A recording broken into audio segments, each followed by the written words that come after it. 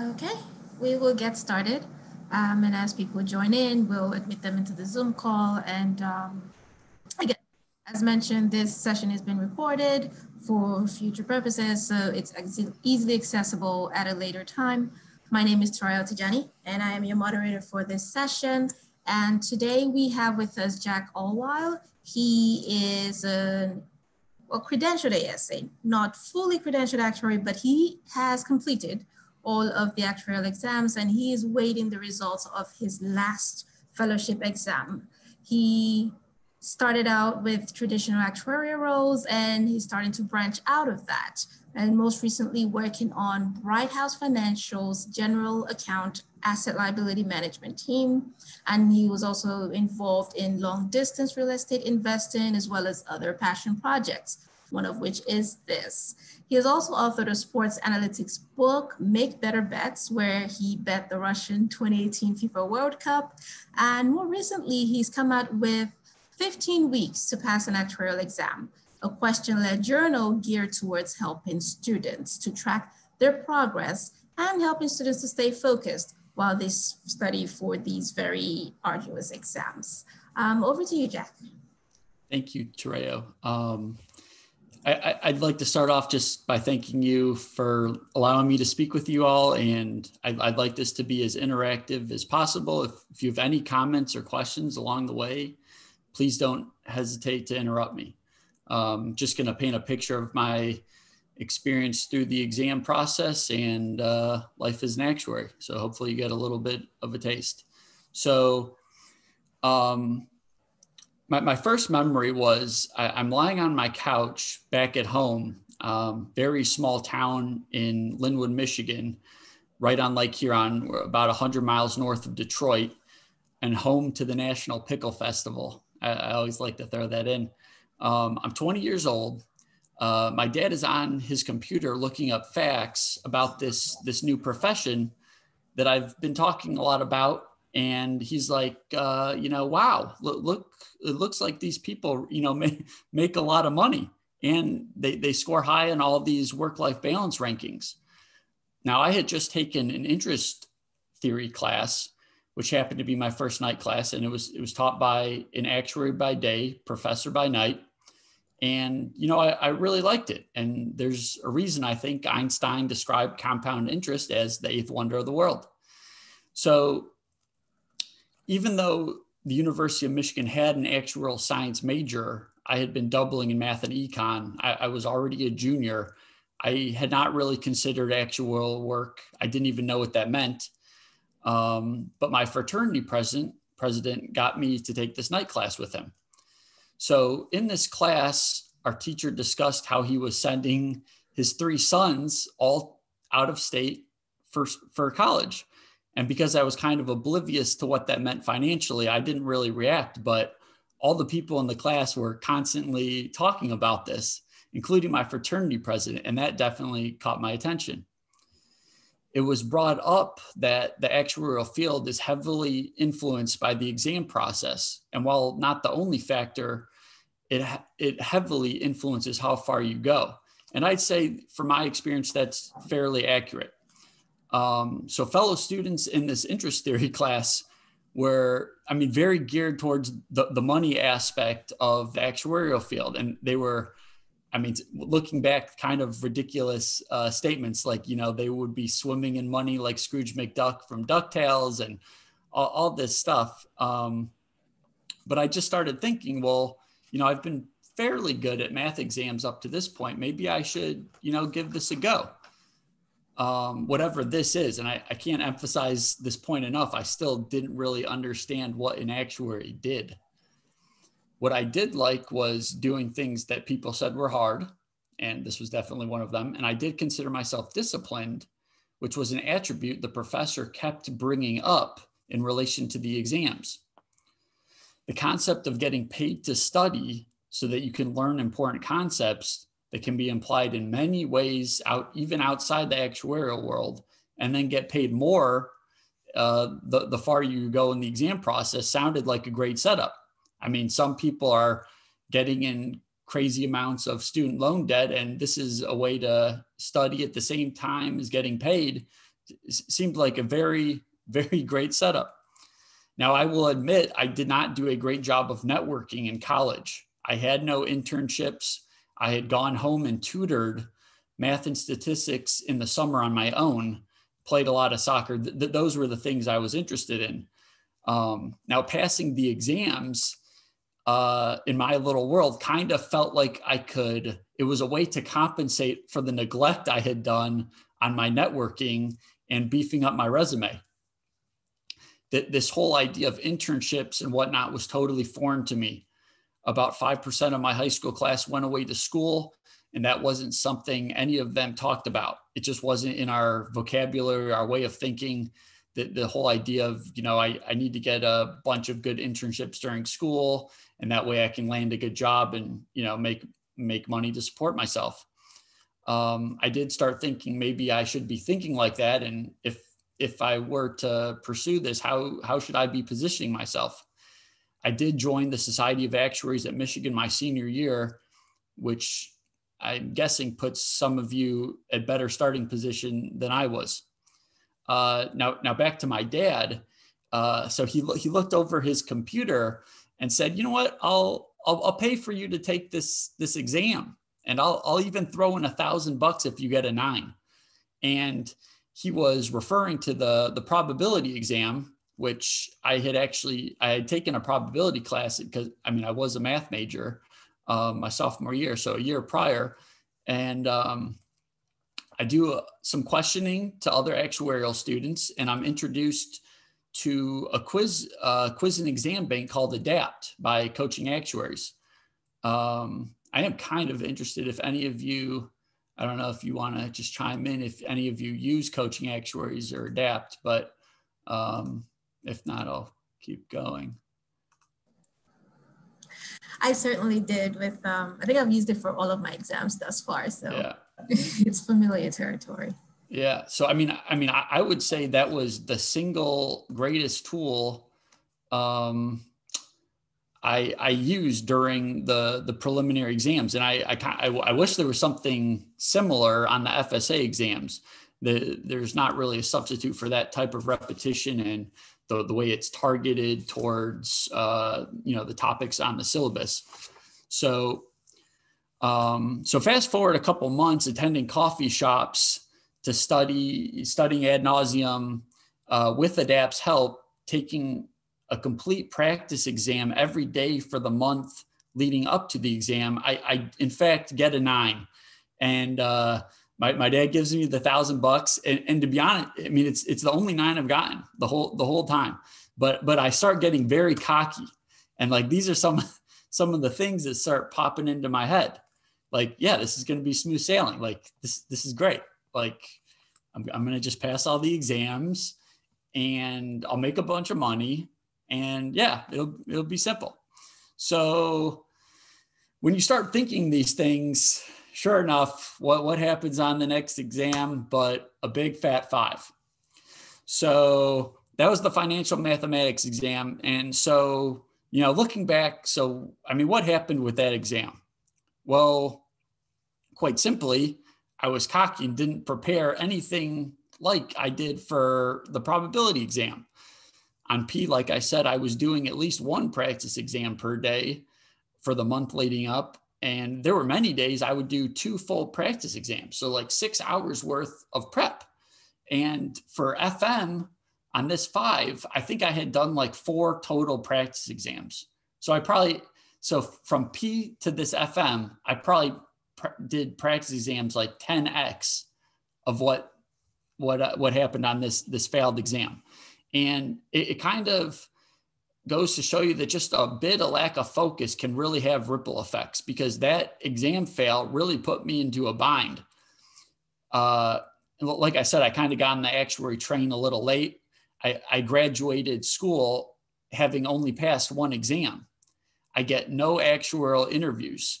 I take an unrelated job in Madison, Wisconsin, with a company called Epic.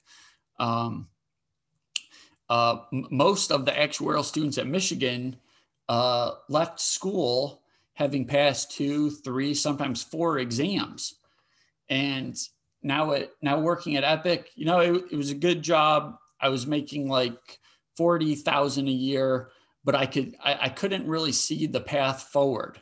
And I think this is a very important point. It's important to be able to visualize where you'll be and always be thinking about the skills that you're learning and how general they are, and can they be applied to other job functions? Are they translatable to other companies or industries? And I was thinking very early that this job is not a fit. These skills are so specific to Epic software that I'm really only valuable to Epic. And in the back of my mind, I was still thinking about all those actuarial salary surveys that I'm sure you all have seen. So I continued to study for FM for a second go around, and to keep this option open. And I ended up passing it in Wisconsin.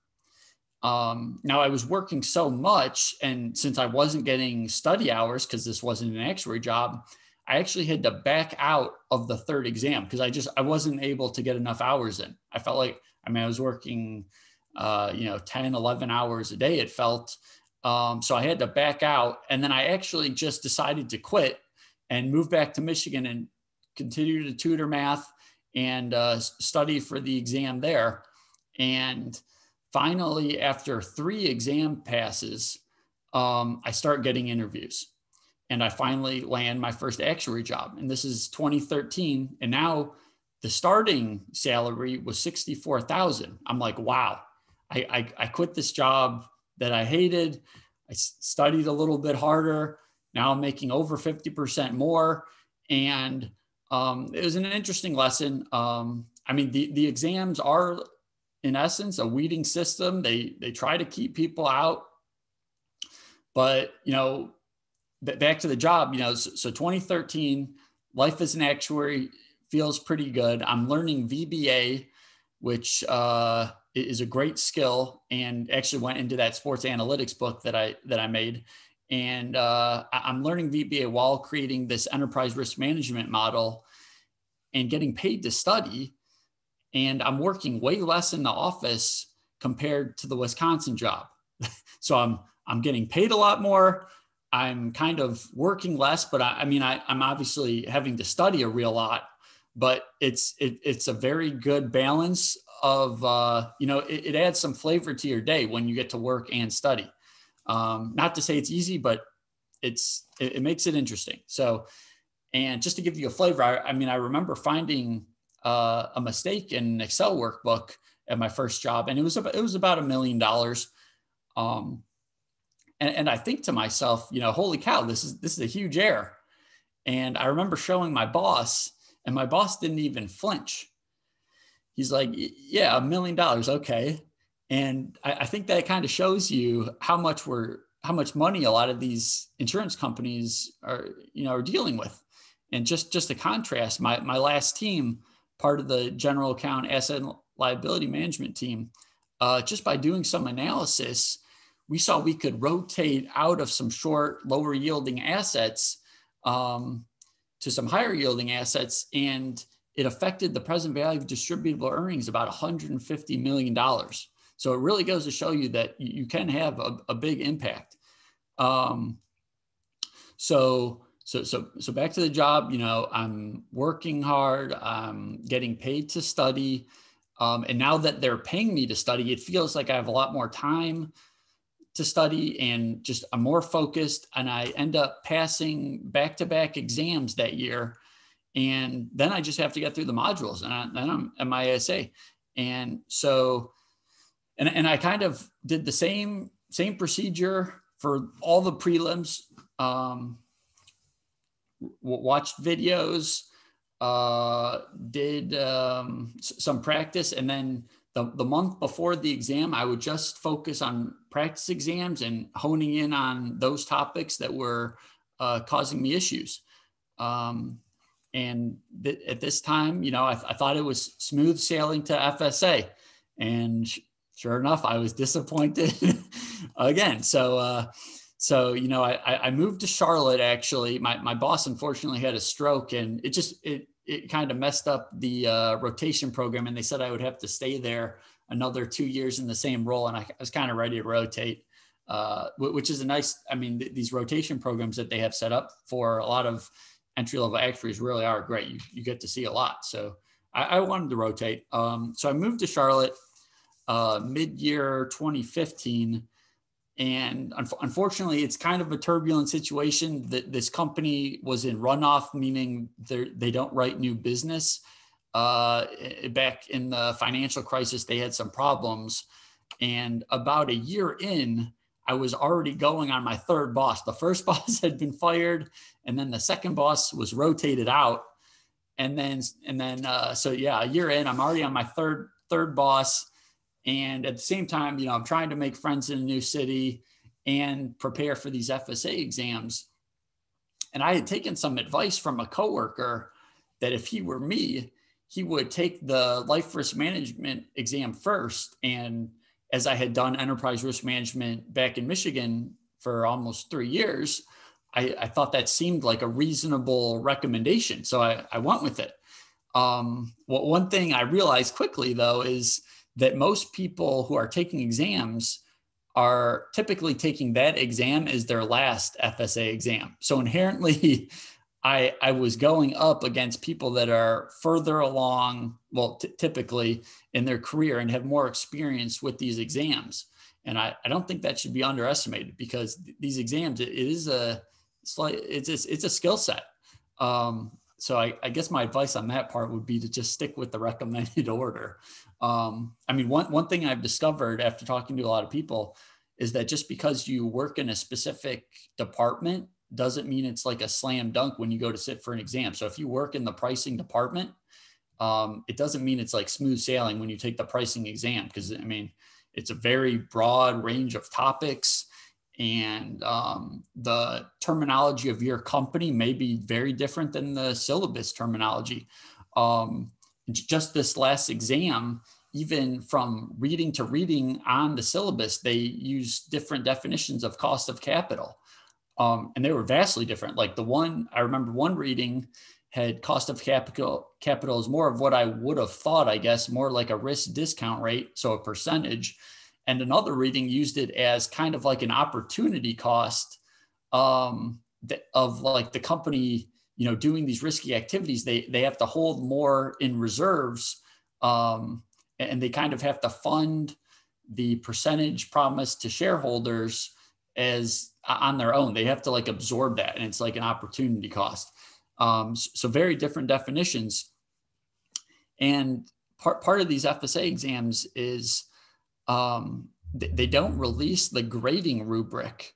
So it's a little harder to prepare in that sense, that there's no place that says like you get, X points for mentioning Sally Insurance Company should look into reinsurance to lower the risk-based capital requirement, or Joe PNC Insurance Company should start using conditional tail expectation instead of value at risk. There's no rubric like that. There are a lot of qualitative questions on the FSA exams, and this leads to some subjectivity in the grading. The exam that I just took, the exam on valuation, has historically had the highest percentage of quantitative questions, and it's only about 40% of the exam.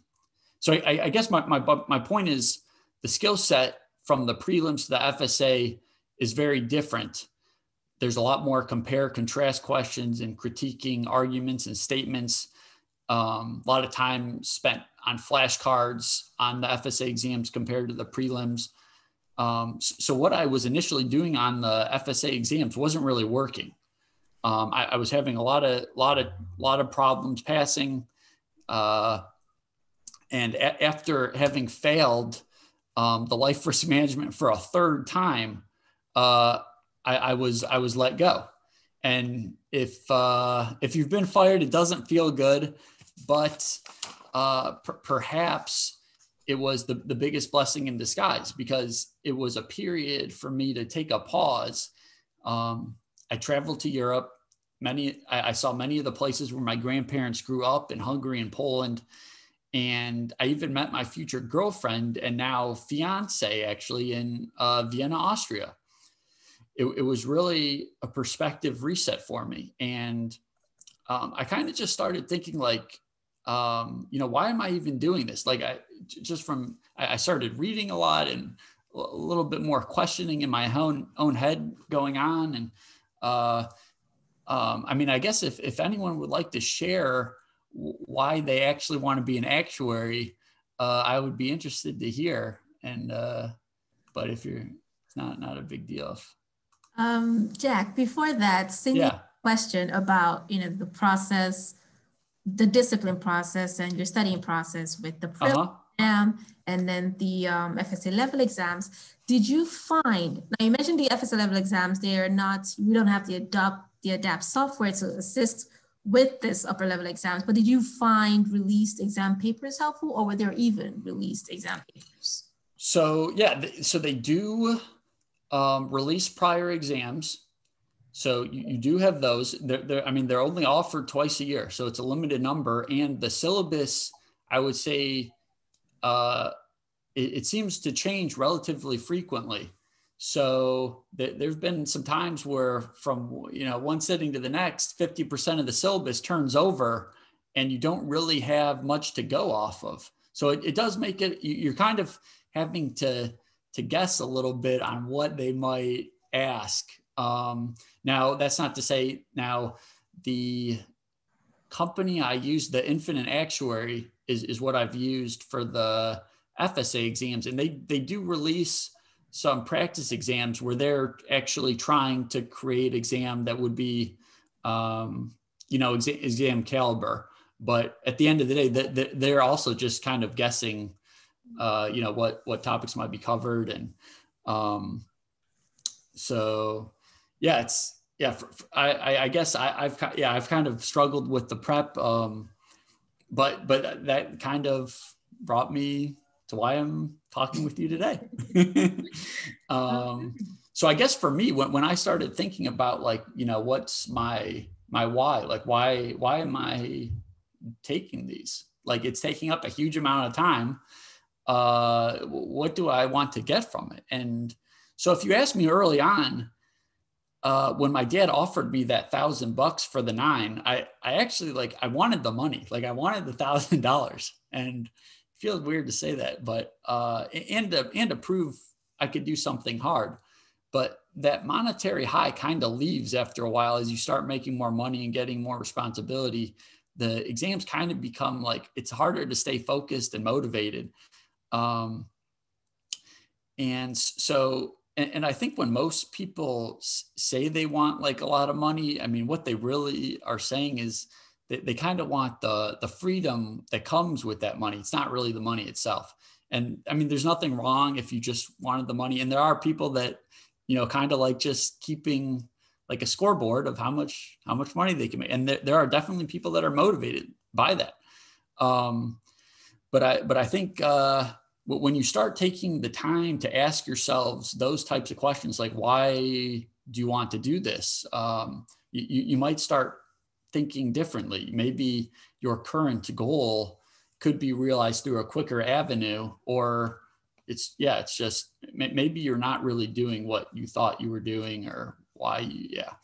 But I'll say if you don't have a strong why, the chances of you staying extremely disciplined and focused through these exhausting maze of exams substantially diminishes.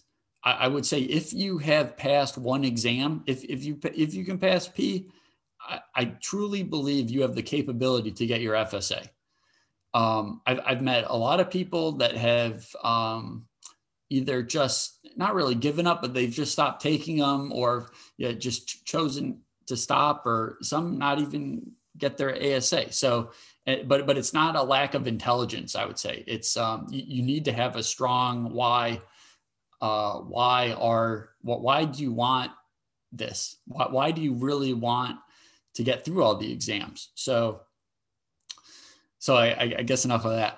So you probably want some tips and tricks on things to help you study. And and I'll go back to this. So after my third 5 on that life pricing, that's really when I was doing some major soul searching. And I felt like I had kind of lost balance in my life. And this is not just me. I know this happens to other actuaries. It's quite isolating sometimes when you have to study for so many hours, but you sometimes neglect other parts of your life. And I hope that people just stay balanced while they're trying to get through it. It might take you a little longer, but I hope people just try to stay balanced. But after that third 5, I started like thinking back, like, what did I used to like to do? And I used to play a ton of soccer and run a lot. And I unfortunately had hip surgery in 2014, so I hadn't played as much. And it was kind of in my head that, I kind of been injured and I couldn't really like ramp it up a lot. But I had watched a video on these like ultra marathoners. And I'm like, wow, like if these guys can run 100 miles, like even with a surgery, like I should be able to do this now. And this has been years have passed. So I started training for a half marathon, and I found it to be, it's very similar to a study schedule. It's just little incremental progresses, and they lead up to something great at the end. And I think that coupled with, and I was journaling about it too. And that's kind of what led to the journal I made. And I felt that going through something physical and seeing progress really helped with my confidence towards other areas of my life. And it really helped the studying become easier. I felt mentally more fresh, and I just really felt it was beneficial. So I kind of harp on just trying to maintain a balanced lifestyle. But back to let's see, tips and tricks. So some things that led to that 7 after the 3 5s, I started trying to learn about memorizing strategies, because the FSA exams, there are syllabuses where the source material is 2,000 plus pages, and you're getting asked 10 questions on the exam. And you really have, you're like drilling these flashcards that are long lists, and also you have all these laws that are very specific, like specific interest rates you use. And you really just have to memorize it. It's not like a lot of math that makes sense. There's in a lot of these laws, they're just like arbitrary numbers that, congressmen and presidents are discussing back and forth. So there's not a lot of rhyme or reason. So I stumbled upon this book called Moonwalking with Einstein, and it was written by a journalist that was covering memory champions. And he started implementing some of these systems himself. And he actually became a champion. I think it was 2 years after he started following them, he started using these same systems. And so it kind of shows you it can be learned. And so one of the systems that I use a lot now is this mnemonic major system. And it's a way to, it gives a letter for every number. So 0 through 9 have a letter associated with it. And so I started doing it with my credit card. So instead of having to memorize a 16-digit credit card, you could make up 4 words from the 4 sets of 4. And just for an example, on my last exam, and like I said, some of these numbers are very arbitrary. The Tax Cuts and Jobs Act, the tax reserves are now set to 92.81% of the stat reserves. So that seems like as an arbitrary number.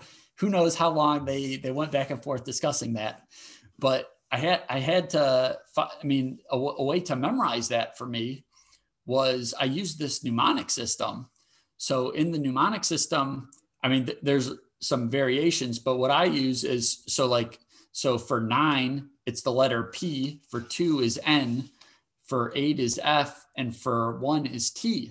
So P, N, F, T. So those were the letters I used, and you can kind of throw in vowels where you see fit. So the P and N, I kind of was tinkering, and I was like, oh, I just did like Google searches, and like I came across like Pune, India, Pune. So, okay, I was like, okay, so Pune, India, okay. And then the FT, I'm like, okay, so fat. So that was the first word that came to mind. So in my mind, when I'm thinking these tax reserves, I came up with this image of this like tax guy laying on a welcome to Pune, India sign. And that helped me memorize that 92.81%. And another example is you have to memorize a lot of what are called actuarial guidelines. And they're just numbered, like actuarial guideline 23, actuarial guideline 48, actuarial guideline 49. And like 49 with the mnemonic system, 4 and 9 would be RP. So I kind of thought RIP. I'm kind of thinking of death while I'm reading this. So that helped. And that was like that actual guideline is about like illustrations on index universal life, I think. So it's just like ways to memorize things. And then he also goes through this method that, all these memory champions use, called the memory palace. And it's an idea of you visualize a place you're super familiar with, and you are progressing through the rooms, and you place things in different rooms. So you could just see, like, a simple example would be if your boyfriend or girlfriend says, can you pick up lemon, salmon, and honey at the store? So you might visualize yourself like walking into your home, and in the first room you have a salmon pouring lemon and honey on themselves and doing a weird dance. And the more crazy the image is, the easier it will be for you to remember. I mean, it seems unconventional, but I've found this very helpful. And actually, one of the kids on my last presentation at UNC Charlotte said that this Joshua Forward did a really good TED Talk that I haven't seen yet, but I plan on looking. But he said he basically talks through these systems. I found this very, very helpful. And like I said before, another thing, just staying balanced, never stop exercising. So let's see what else. And the last point there. The goal setting, I think this is incredibly important. They don't really teach it in school. I mean, I guess people just think it's kind of like obvious, like, yeah, you gotta have goals, but like, what does that, how do you actually go about that? Because I think just looking at a result of something, like, I want to pass the probability exam. Like, I don't think that's a good way to structure it, and especially on the FSA exams, they're curved in such a way that, I mean, you might be more prepared on one exam and you might get a 5, and then you might feel less prepared on the next exam and get a 6. So I think a better way to go about it is just think about the things you can control. How many hours you put in, that's something you can control. What level on ADAPT do you get up to? And I forgot the number of what they normally say is safe, like 7 or, but like, so instead of having a goal be, in 105 days, I want to pass P, it should be more something like, in 105 days, I will have amassed, 350 diligent study hours and get my ADAPT level up to like 8.0. That will give me a good chance to pass P. And I think going through that, and because I think you just have to become comfortable with, you need to be able to separate like your decisions from the result. And I think if you can do that, you'll end up being just more comfortable in your preparation. And all you can do is the best you can do, right? You can prepare as hard as you can, and hopefully that will be enough. But these exams are very difficult. And if you go through and pass them all on the first try, kudos to you. But I don't know many people that have done that. And there actually is a very good book. I should have added it on this. It's about a concept called resulting. It's taught by former poker player Annie Duke. Her book is Thinking in Bets, and she does a great job talking about how to separate a decision from the result. For example, like if you were to drive through a red light with cars whizzing by you and make it across to the end like unscathed, I mean, is that a good decision that you ran that red light? Like, even though it turned out good, most people would say that was probably not a good decision. But I would imagine that if I asked a lot of you, what's the best decision you made this year, most of you would probably throw out something that ended up with a good outcome. So people tend to look at the outcome as the basis for whether or not they made a good decision.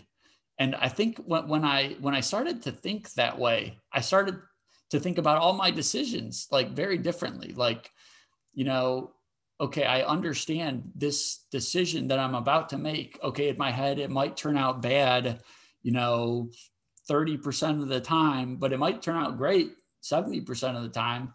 And if it turns out bad, I just have to remember that before I said, there was a 30% chance that it would turn out bad. So I think that framework has been very helpful, and it has kind of brought up some of these books that I've now put out on Amazon.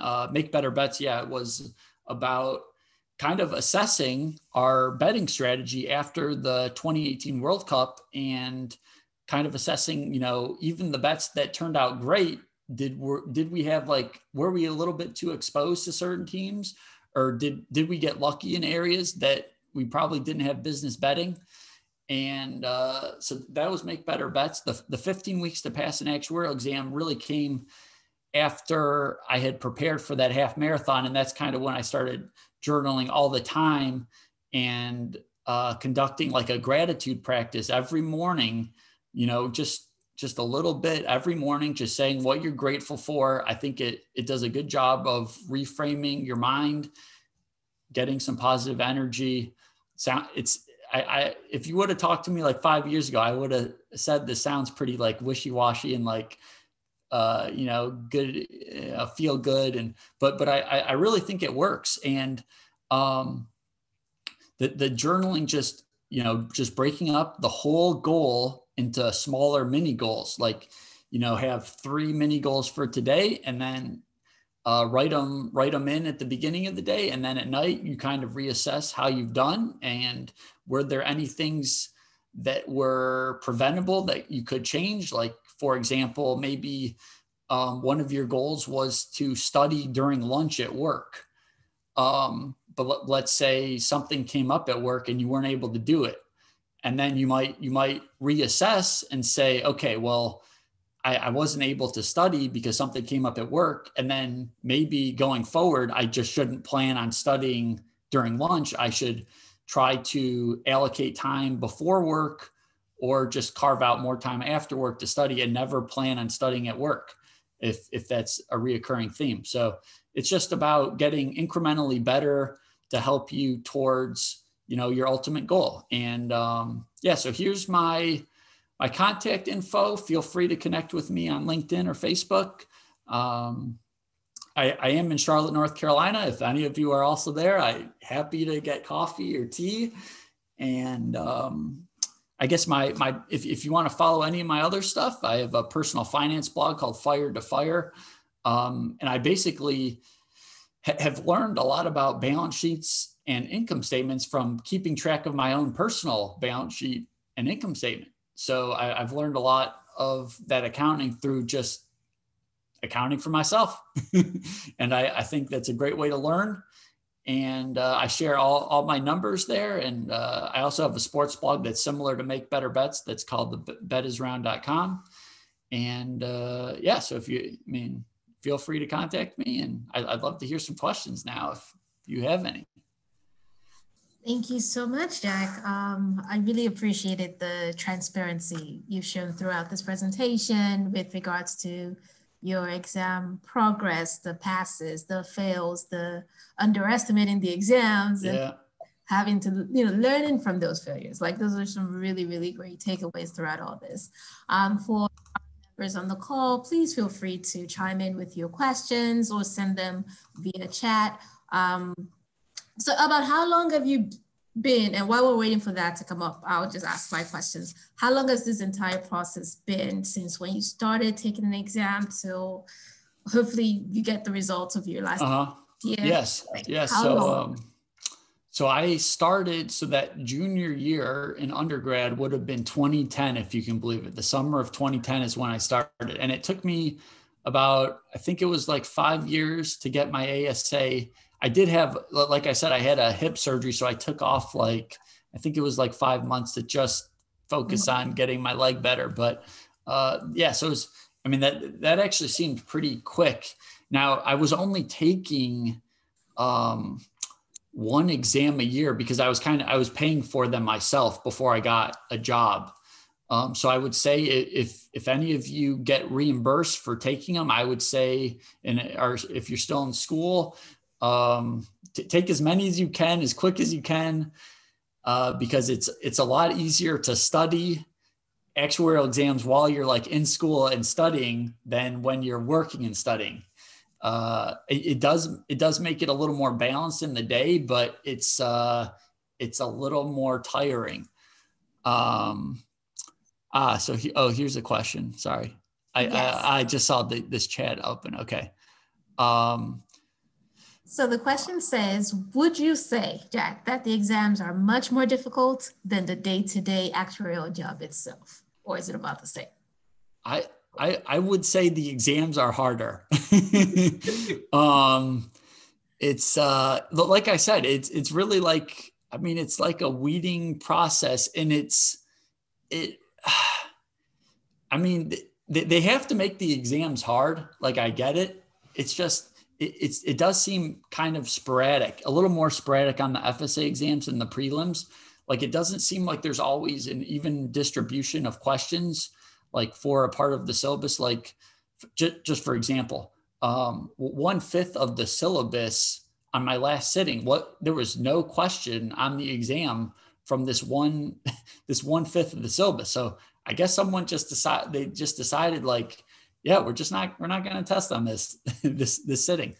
So you really, they kind of say, this is not written anywhere, but I kind of get the sense that it's more about breadth, like your breadth of knowledge over depth in any one area.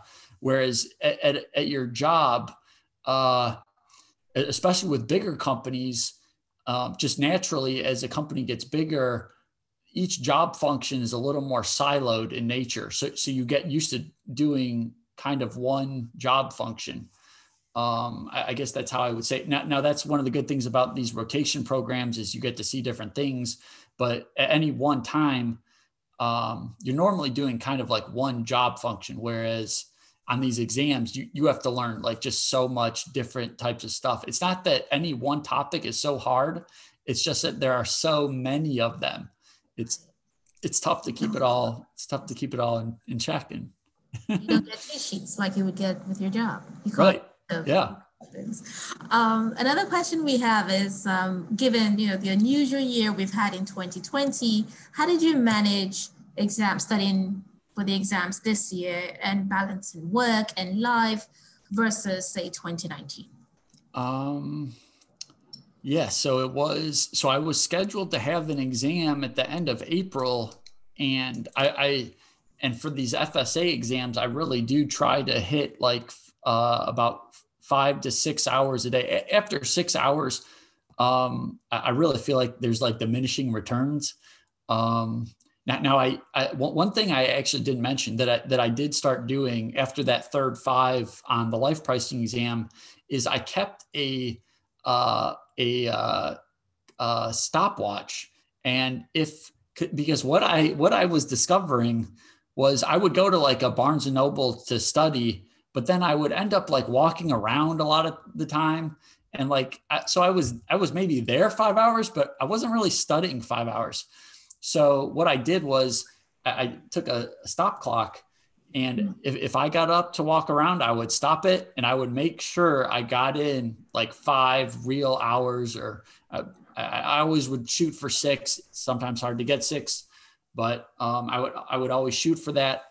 But so I was studying so hard for that April test, and then it got pushed back. It got pushed back, and it was kind of uncertain of when it was going to be. They didn't announce it right away, and it ended up being middle of July. So it was kind of like, you're training for like a half marathon or something, and then they just push it back, and you kind of have to stall your preparation. And it was tough. And they had just changed the syllabus about 50%. So it was some new material, and everyone's actually, there was only about, I think, so in Charlotte, there's typically around like 15 people in an FSA exam room. And during this COVID sitting in July, I think there was 6, and everyone had masks on, and you just have to adapt, I guess. But yeah, 2019 was pretty straightforward. But 2019, also the fall 2019 was the first time I had sat for the life finance and valuation exam, and that's kind of known as like the behemoth of this track. And so I was very motivated, as it was my last one, but there was just so much material that I only got I think a 3 it was on that first sitting of that exam. And speaking of track, what track are you on again? I'm doing the individual life and annuities track. Seems to be pretty common in life insurance companies, but that's not to say. I mean, there were some people at Bright House that had like the quantitative finance track, or and sometimes it's marketable if you have a certain, like a slightly different background, because you have a different viewpoint, and you've learned some different material. You might be able to make other connections that other people wouldn't. So, and I think at my first company, the way the program worked is they would allow you to take one of 3 tracks, but most people took the life and annuities track, and that's just kind of, I guess, what I had thought all along of taking. But you mentioned using the stop clock, and I have to say that I recently started doing that, and I found it so much more helpful to keep myself accountable with the hours, because it's so easy to say you budget 4 hours to study or 6 hours to study, and half of that time is on doing something completely different. So right, yeah, and it's I mean, and it also makes the goal, like I said, your goals need to be very specific. So, and time is one thing you really can control. So if just, I mean, I guess you might be more focused at one time or another, but if you put in more hours, you would think that your chances of succeeding do go up.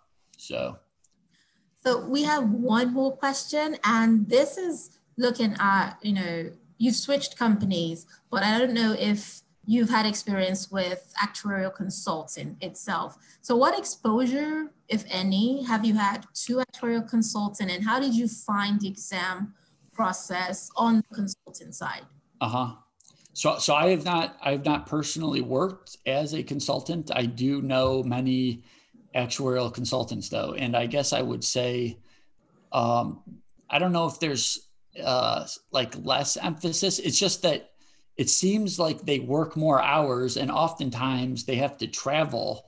So it seems that they have it kind of, when you're studying, it's good to have like a flow to get into a habit that you can keep going back to. And I feel like the people that travel a lot have a tougher time getting into the swing of studying, like a lot of the just traditional insurance workers that don't have to do the traveling. And it does seem the consultants, while you may get a bigger bonus, you are also, they also expect you to work a little more. It seems so. I guess the people that I know that have like passed the exams and then gone into consulting have seemed pretty happy with that, with like that route. But the people I know that have been studying while consulting seem to have some issues, not always, but more often than not, it takes them a little longer. Yep. And also one more question before I guess we round this up. You had switched, companies, and I wanted to ask about the exam program experience at both companies. Now, granted, I don't, you may have been taking preliminary exams with one company and then upper level exams with the other company, but how was the experience with the exam program at those two companies? I've kind of felt that they're pretty like standardized now. Like it seems like going from company to company, most that I've seen or interviewed with have a fairly similar type of study program. I think trying to remember, I mean, the hours they gave you for the prelims, I think was almost identical going from one company to the other. And then while I've been doing the upper level ones, it's actually been a little tough on me because I had this general account asset liability management team is not a traditional actuarial role. So I haven't really had the study hours like a normal student would. But they have given me some, but for the upper level ones, and this is comparing to my other buddies at other companies, it seems like 150 hours that a company would typically give you for an FSA exam. And then it might go down 25 hours on the second attempt and another. And then after the third attempt, I think most places say you're on your own. Thank you. Thank you so much for taking our questions. Thank you so much for joining us on this presentation. And to members of this Zoom call, thank you again for logging in and signing up after what must be a very long day and a very long year. I do not see any more questions coming in.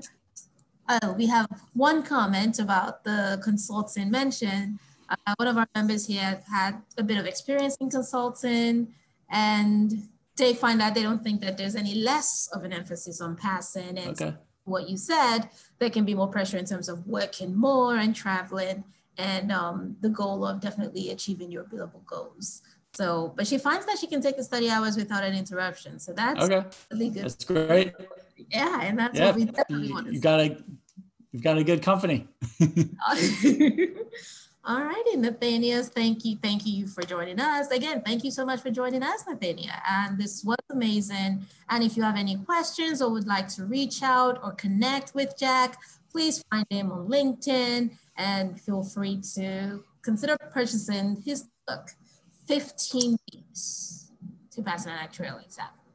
That's impressive. Thank you very much. Mm-hmm. Thank you very much. Thank you. Have a good night, everyone. Take care.